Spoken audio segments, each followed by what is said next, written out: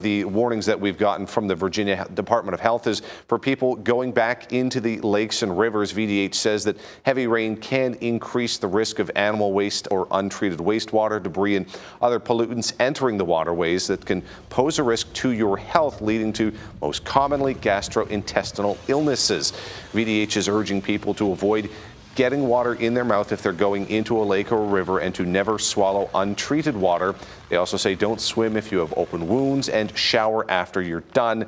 They also say people or facilities with wells or septic systems that were covered by floodwaters should be taking extra precautions as well.